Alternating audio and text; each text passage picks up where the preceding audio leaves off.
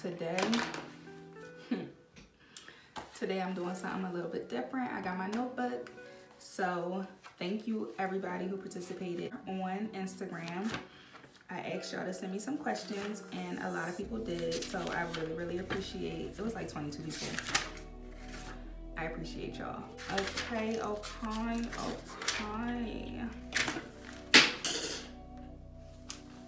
So, can I dance? No. I'm going to be answering these questions while I am doing my makeup. So this is the first time for me, y'all, so bear with me. I want to start off with like all pink, like, you know, we're gonna get burned out with the pink sooner or later, with Valentine's Day being right around the corner. So I wanted to start it off with blues, you know, so I thought that was really cute. Let me know what y'all think. I think that would be a good intro video for my Valentine's Day series. I don't know, like I could be a morning person. It just depends on what I have to get up and do. Like, what am I doing in the morning? If I gotta get ready for work, no, I don't feel like it, you know. I'm trying to get out of the habit of saying I'm so tired though, because I read something. Like, why are you always tired? And it's not that you're tired, you just don't want to do what you are about to do. I would have to say my favorite restaurant right now. That's a good one. Let's just go with McCormick and Schmidt seafood. I really like their seafood. I really like seafood, period. Somebody else asked me what's my favorite kind of food. Seafood is, except now I keep reading all these reports about like seafood and how it's not good for you and the water and just all this stuff about seafood, and the fish are not good, and it's like, what am I supposed to eat without getting sick? And my stomach, I'm so sensitive to everything. Like, I will literally get sick, and I can't afford that right now. Do y'all feel like that? Like, is something wrong with everything? It's a new report out every week about something, and it's scary. It's so scary. Like, what am I supposed to eat? People dying, people getting quarantined in other countries. It's like, but yes, I struggle with that a lot. I have a lot of people who would just call me and unload, and it gets really heavy. I'm always there though. I'm always there for my friends, family, whoever. I'm always there. But it's so heavy. What would your dream job be?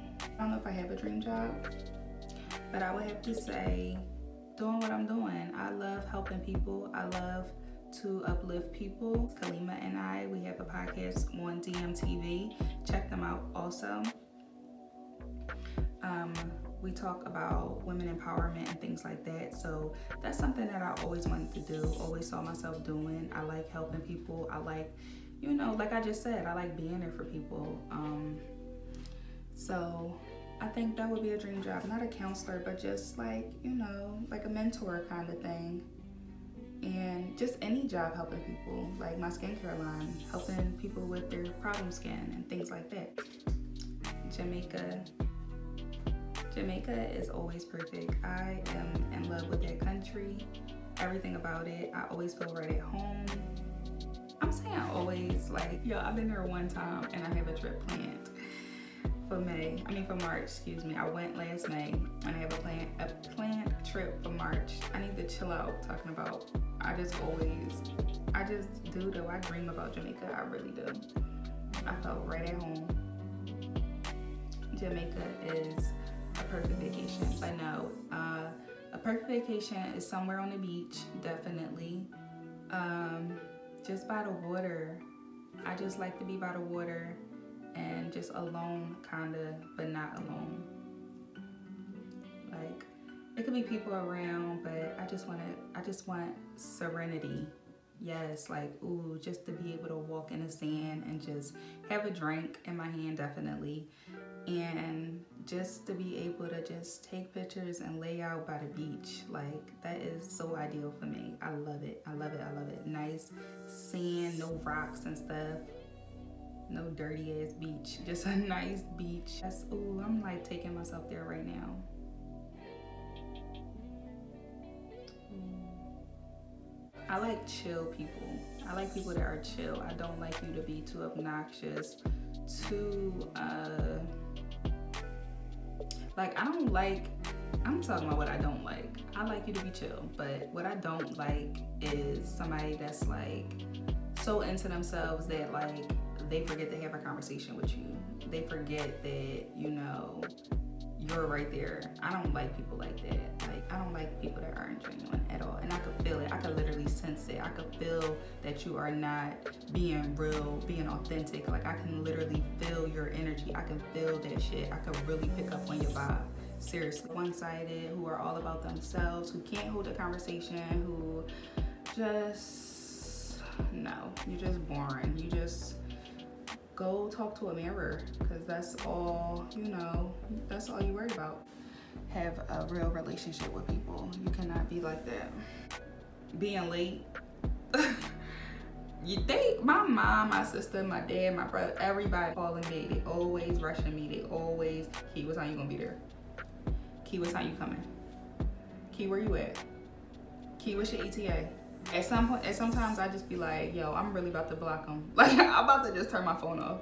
Or it'd be like, I'm not about to tell them I'm coming, because if they expecting me to come, they gonna start rushing me. Because I like to take my time. I just don't like to be rushed. They always rushing me. I love my family so much though. We always having little family functions, family events, game nights, and we get together for the holidays and stuff. I love my family so much. I really do. Nobody asks me that. I love my family. My family is so cool. We so chill. Y'all better watch this and get my views up. I know that. The next look I'm doing, special effects. I love special effects, y'all. And every time I meet like a new producer or something, they're like, oh my God. Not weird, okay, not weird, but this shows how much I've grown and how much I've matured over the years. So my first college roommate, I would be talking to my girlfriends and I'd be like, she's just annoying. Like, she always asking somebody what's their sign. Like, why? Like, yeah.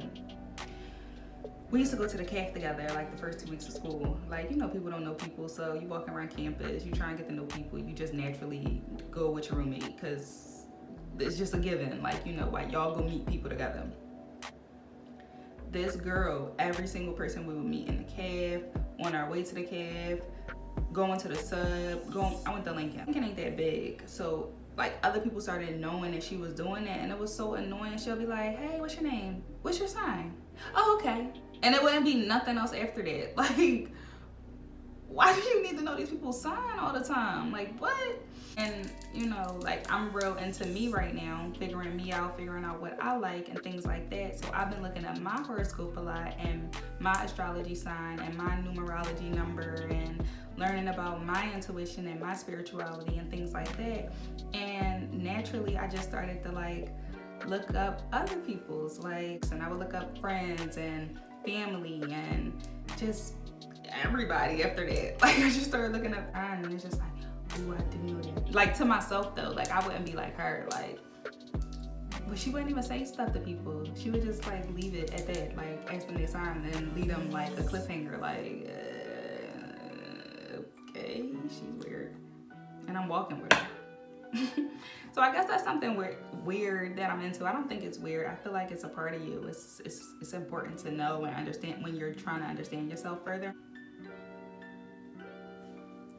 I don't know. I can't talk when I do that. Be 25. That's deep. I'm really about to be a whole quarter out here. I'm always down for a good time. A good vibe, a good time. I just want to laugh. I like to drink. I just like to have fun, get loose, be around like-minded people, good music. I'm always down for a good, cool-ass vibe. Yes. I have one sister and one brother. I'm the middle child. My sister is 27. My brother is 23. He'll be 24. That's blood siblings. Because I have other people that I call, like my big cousin Tyree. I call him my brother because we were raised kind of like brother and sister. So I call him my brother. And Miata, who is not my blood sister, but for as long as I can remember, high school, I have been calling her my big sister. I don't mean just like cable TV. Like, I don't really watch Netflix anymore. I don't really watch like my Fire Stick. I don't really watch TV. So yeah. But to answer the question, the last show that I binge watched was probably, what's the show? The Gallagher's, the Shameless. Shameless, I love that show. That was probably the last show I binge watched. Ooh, that wing, I almost don't want to ruin it. Get into it. I never ever, oh my God, y'all, I saw this post on Facebook about Australia, and they got the craziest, like, y'all, the craziest animals, like the biggest spiders. Like, they had forests filled with like cobwebs, spider webs. They had like big ass alligators, big lizards, big eggs everywhere, big snakes.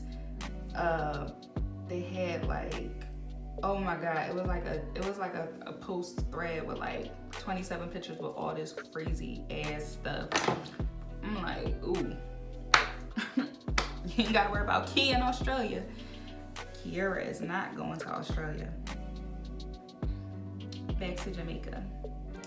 So we were at Marta Brae river rafting, and oh my God. So we were talking to our captain, and it already was a really emotional trip for me, just being there and learning a new culture and seeing how, you know, they just appreciate life and their views on life are just totally different. So we are river rafting, doing an excursion, and it's already emotional. Like I said, I'm already feeling like just tingly inside. Like, I am so in love. So Scott, who is one of the captains, we're on his bamboo, and he's like taking us through, and he's using the stick and the bamboo stick and guiding us through. So he's guiding us through, and he's telling us about the water, and he's like, you know, this water comes from the highest mountain. And I caught his reference, and he was talking about, like, you know, like God supplied this water. Like, there's nothing wrong with this water. Like, why would you need a filter system? Oh, this is what he did. So I have my feet in the water, mind you. It's a I don't want to, river. I'm about to say it's a lake. It's a river. And I had my feet dangling off the side or whatever, and he scooped down and washed his face with it. I said, you put that water on your face? He was like, this water sourced from the highest mountain. It doesn't get no purer than this. So I'm catching his reference or whatever, and he's going on and on. I'm just so like, wow, like, you know. And he's going on and on and sharing this amazing story with me, and sharing this lesson with me is really resonating with my spirit. I love butterflies, and it's for a very special reason. My best friend who was killed in 2018, Dominique, I always call her Dommy Mommy, and she was always my social butterfly, and I always called her that. And anytime I would text her, anytime we would talk, her contact emoji, like, everything was always butterflies. And I'm feeling like chills around my body. I felt it, like I felt a sensation, like I felt it all, and I'm getting chills in my skin right now. So I felt it all, and you know, he's steady going on, and then right in the middle of him talking, he points, and he's like following a butterfly, and then two more came and did what they do, circle around me. Right after I already felt that chilling sensation, they come circling around me. I instantly start crying. Like, I got so choked up on that raft, like so choked up. And right then and there, driving the pier on that raft. And it was like the most unexplainable feeling like that I ever experienced, ever. And for so many reasons, oh my God, for so many reasons, that was the most beautiful thing I have ever seen in my life. I have never experienced anything like that. And that was the most beautiful view I've ever seen. Being on that raft, being in that water, that beautiful clear water, being around those trees, those beautiful trees. I can't even remember what they were called right now. And then seeing those 3 beautiful butterflies, and then seeing her, like her spirit, like her. I like Snickers ice cream. I like any like vanilla ice cream with like nuts or caramel or fudge or something, but I don't like chocolate ice cream. I just don't like ice cream for real. I'm a water ice girl. Bring me some water ice and I love you forever. Matter of fact, I got a big tub in my freezer. Lashes by Lima Cam. Go get you some strip lashes by Kalima. Embrace your lash, baby. But one thing I really like about this Q&A is that I'm really on a journey to figuring myself out and understanding myself more, and what I like and what I don't like and things like that. And it's not really something that I think about all the time. I haven't done this in a long time, really sat and thought about like what I like. And it's really cool. Like, this was really cool to do because I'm tapping into emotions and stuff. And like I said, I'm so guarded and private, and I don't even do that on my own. Like, I block things out so deep, so far. I try to act like things aren't really happening. And it's not a healthy way to be. It's really not. And even though I thought I broke out of those things, I see that I still do it. And I've really been working really hard on myself. And I'm really enjoying this journey. I'm really enjoying this process of letting my guard down and breaking down these walls and this tough exterior for, you know, I don't need it. And I know how to defend myself. I know how to be strong. I know how to protect myself, but I don't need to have that guard up, stopping and preventing people from getting in. I don't need that.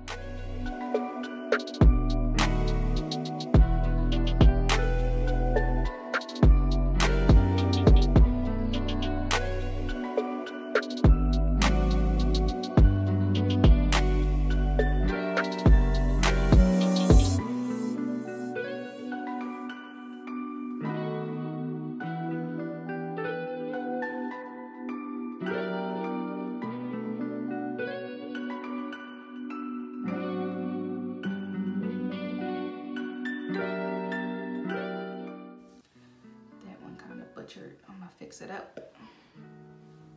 I am scared of squirrels, y'all. I got hit by a car running from a squirrel.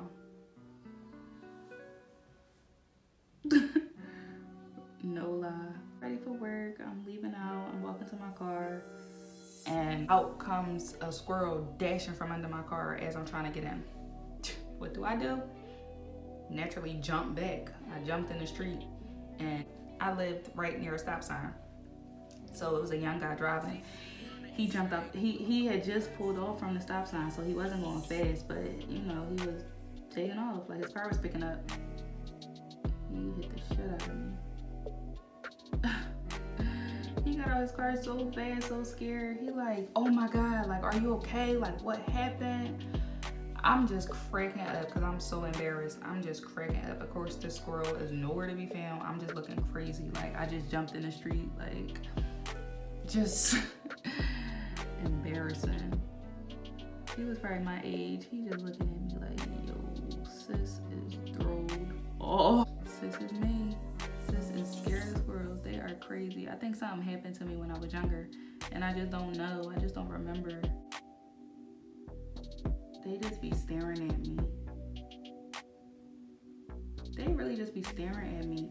And it's like, you know how they say dogs sense fear? Like, squirrels really could sense fear because I always feel threatened by them. Like, I always feel like they know I'm scared, so they just be stopping on a tree upside down, like looking at me, like, just be like, oh my God, like, not today, Lord. Like, I don't know, cause I'm silly. I could laugh at anything. Oh my God, yo, Exit Strategy is the funniest movie ever, like ever. Please go watch that, y'all. I think it's on Netflix still. Yo, it's like a low budget movie, and it's really, really dry humor. And the girl is just crazy, and the guy is just lame. And it's just so funny to me. That movie is just hilarious. I feel like a good pair of jeans, you're gonna spend a couple of dollars on a good pair of jeans, but they so worth it because they timeless, they last forever. If you take care of them. I like jeans. I like jeans a lot. J Brand is my favorite brand. They fit so good, so snug. I love J Brand jeans. It's a brand called Nest, and one of their smells is Citrine. I got it from out of Sephora like 4 years ago.